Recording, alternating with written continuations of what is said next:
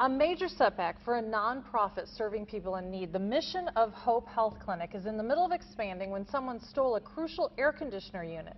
New tonight, KMBC 9's Brian Johnson reports it could be months until people see a dentist.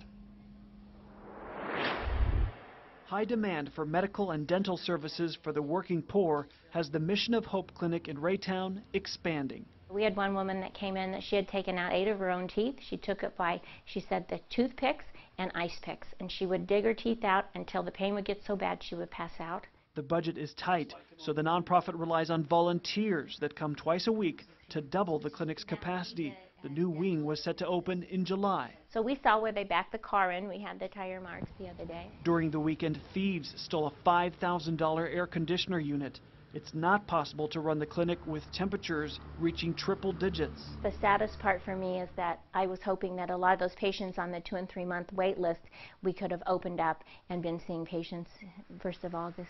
Every dime of the budget was already used. Now it could be months until it can be replaced. Someone would come, we assume, to steal it for the copper content.